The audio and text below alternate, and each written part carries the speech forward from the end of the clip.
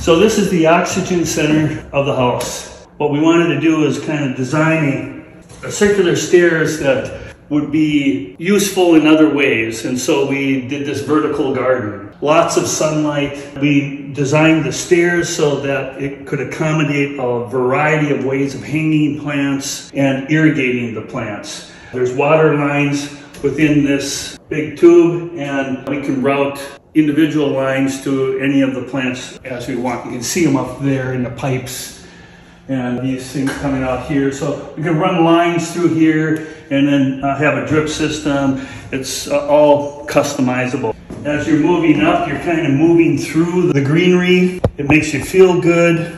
You're breathing in that clean air, and that air is pumped through the rest of the house. The other thing that the plants do, and this atrium space does, is it relates to the outside and all that greenery that you see out there.